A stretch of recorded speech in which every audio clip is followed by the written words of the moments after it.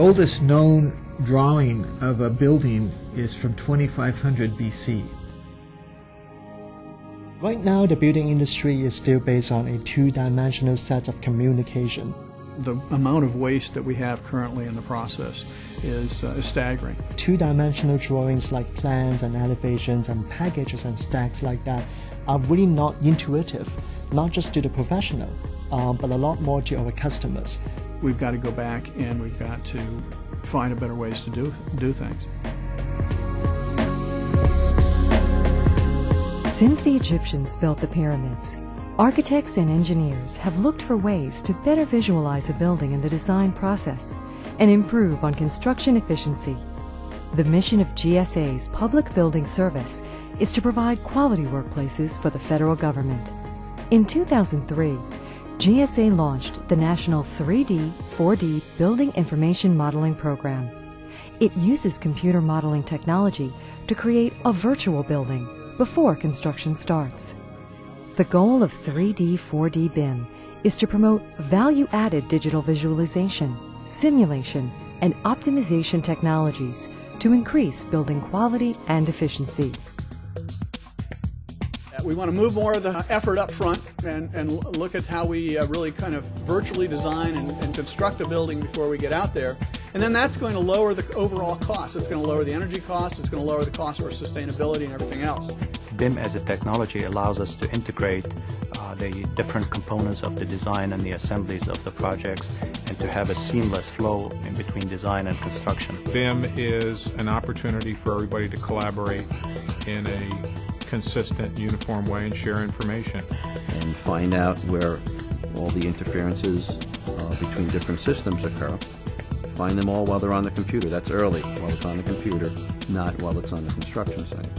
We now can shorten the duration of a validation process from hours to minutes. If with BIM you can do energy analysis, you can do circulation analysis, spatial program validation, or just a wide variety of analysis that the architects used to have to spend a lot of time doing these tedious kinds of things, whereas we can do it in the computer now and allow the architects to do what they do best. This is not unlike what happened with the car industry, where the design process for a car is much shorter now than it used to be many years ago, and the cars are a lot more efficient. You know, the BIM revolution is happening all around us right now. 3D, 4D, and building information modeling are different, yet integrated technologies. 3D models are the geometric representation of building components and typically aid in visualization and coordination of design and construction. So going to a 3D model where the fabricators, the assemblers, the people on site all understand where everything is in the building is a huge contribution by itself, just in communication and understanding. I think drawings in their current form will disappear in the next 10 years. 4D models take a 3D model and add the element of time. They can include information on project phasing, tenant sequencing, and construction scheduling. Using a building information model, it's possible to create 2D and 3D views of the model.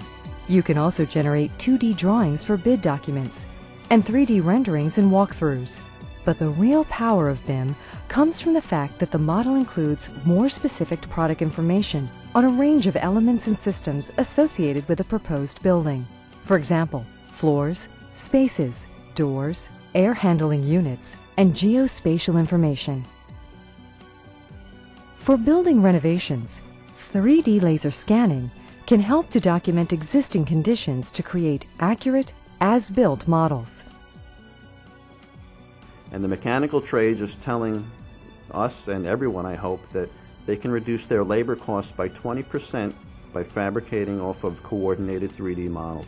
The fuzzy part of it is the building information modeling, the verb, the collaboration part of it. And I don't think the industry has quite figured out how we're supposed to collaborate, how we're really supposed to talk to each other in the industry. It's not just the tool, but it's how the tool affects our current processes and how it's going to change our current processes. We've always kind of been in silos, if you will, separated and passed information, kind of thrown it over the transom to the next guy. And now we're working together as a collaborative group. That's what we're really trying to accomplish.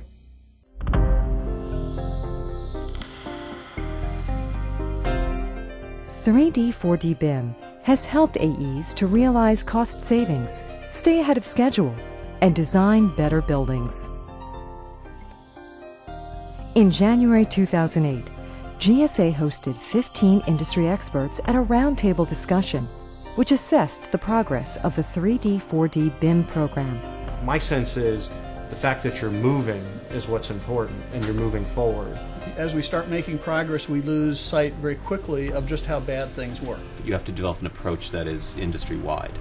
Developing a sort of killer app, a specific use of these models and methods in-house with all the steps that come along with it is, I think, really, really critical. Better technologies, better production practices, and opening the door for improving processes. It doesn't have to be all at once. I think you could begin to implement different aspects of integrated practice throughout the project, little by little, rather than trying to get there, everything all at once.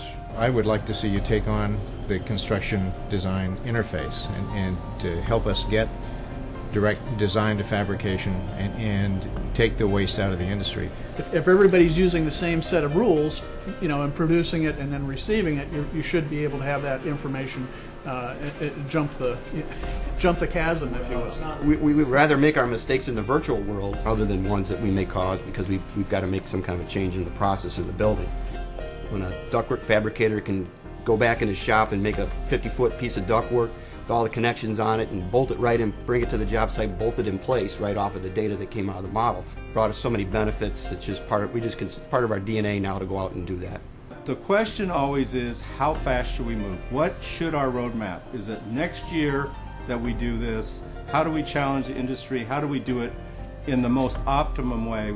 Collecting data over several years on other projects really helped demystify some of the myths and where to really invest in the development and implementation of BIM-based virtual design and construction methods. BIM is in its infancy of what people are going to realize in savings. Building information modeling and technology and sustainability seem to form this perfect storm around a real awareness or awakening around this total cost of ownership appreciation, that they bring you back to what is the real purpose of building these buildings in the first place. GSA also held an international BIM workshop with partners from the US and Europe. Collaboration with public owners from other countries provides an opportunity to push for open standards around the world. I think it's a wonderful international cooperative effort to spur competition, uniformity, and BIM application, and I really think it's a great occasion. Yeah, we are also strongly committed to BIM modeling, and in this way it is also important to put a press for these issues. Although GSA projects have seen these successes, this is still not the industry standard. In order to encourage use of BIM, GSA has required it during the concept design stage of a building project.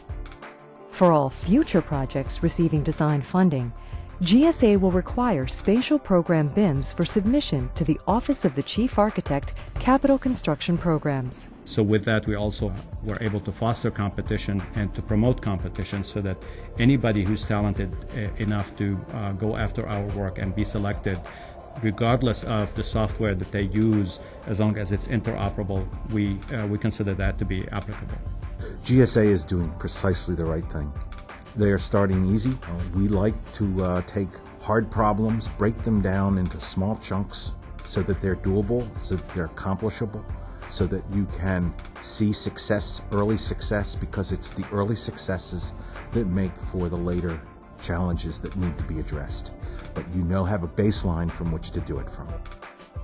GSA's 3D 4D BIM program has been very important. I talked to a number of practitioners, and more than once I've mentioned the word BIM, and the first thing out of their mouth has been, well, what do you think about what the GSA is doing? So it's had the ability to get a lot of people's attention. They took leadership, they put a stake in the ground, they stuck their neck out and said this is the way it's going to be, and it's doing very well. And then they followed up on that with action. We didn't just go out there and say to the architects, here, go do this, figure it out, but we realized that it had a business value for GSA. So having agencies like GSA take a lead, I think raises the level.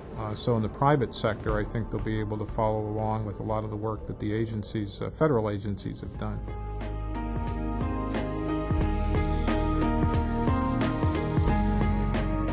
"3D, 4D BIM will help stakeholders to understand buildings better and provide a tremendous opportunity for the design and construction community." GSA approached it in a manner where we piloted several projects that were active and live projects, and found out tried to separate the hype from the reality of the advances in the technology in the market, and applied it on those projects, and showed value in each one of those projects that eventually convinced our leadership that this needs to be an actual program and not just a pilot phase exploration of technology. We are not just doing technology for the sake of being innovative, for the sake of being cool because it's a nice thing to show. We do that because we are answering specific business questions, because of the value it presents to GSA and the customer. Because if we don't, there will be consequences of all types. We will fall behind competitively. And if you think about it, it's not only going to change the way you all do business, it's going to change the way lots and lots of organizations across the federal government, up and down industries, vertically and horizontally, are going to change. BIM is here. We are ready for BIM. It can help us to validate and find out any errors and omissions that our project team may be suffering. And in the end of the day, being able to test and simulate all this on the computer gives us a much better edge. To learn more about GSA's building information modeling, visit gsa.gov/BIM.